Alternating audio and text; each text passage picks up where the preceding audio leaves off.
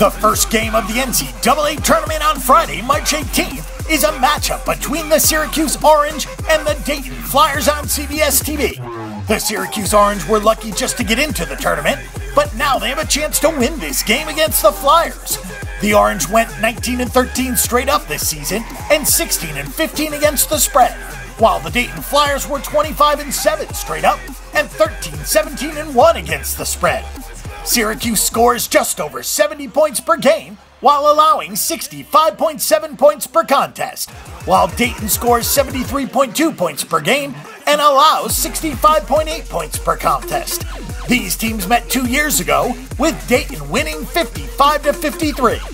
Taking a look at the betting numbers and statistics, Syracuse was 16-15 against the spread this season, including 5-5 against the spread on the road, with 5 road games going over and 5 going under.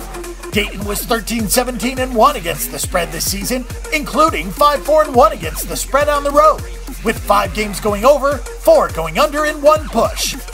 For our pick and prediction on this matchup, we'll go under the total on this game.